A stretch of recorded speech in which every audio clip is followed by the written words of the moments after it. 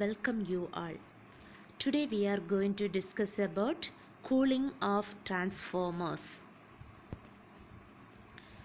Losses occur in the winding of the transformer during the process of energy transfer.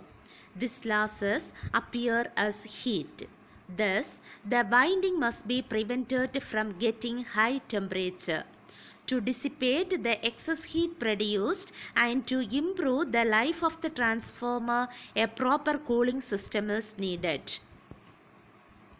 These are the different types of cooling transformer: natural oil, air blast, forced water and forced air cooling. First one is natural cooling. Here, the heat produced in the transformer is cooled by natural air circulation. When the temperature of the transformer is higher than that of the surrounding air, heated air is cooled by cool air by natural convection. The surface area of the core and winding are enough to dissipate the heat produced in the transformer. This type of cooling system is used in small transformer of rating up to 3 megavolts ampere. Next is natural oil cooling. This is the most useful technique of cooling. Here, the transformer is placed in a tank and it is filled with transformer oil. This transformer oil is used to cool the transformer and it provides insulation for the winding of the transformer.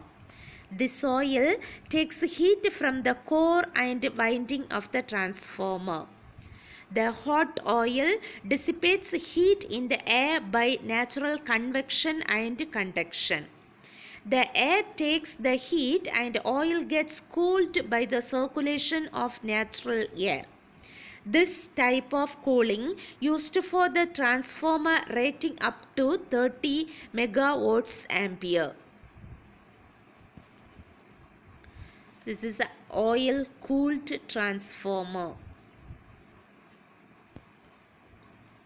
Next type is air blast cooling. For transformers rated more than 3 megavolts ampere, cooling by natural air method is insufficient.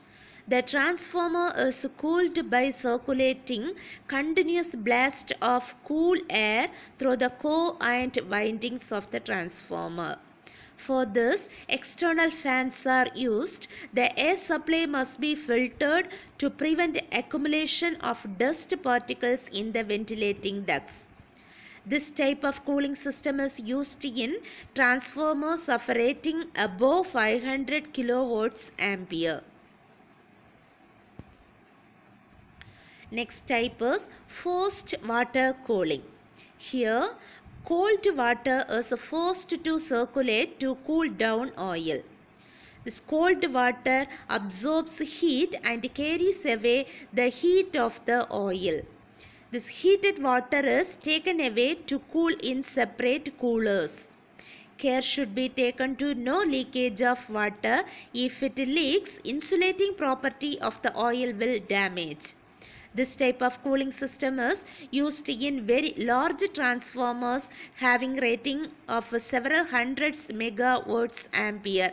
It's about 60 megavolts ampere. This is the water forced cold transformer. Next type is forced air cooling.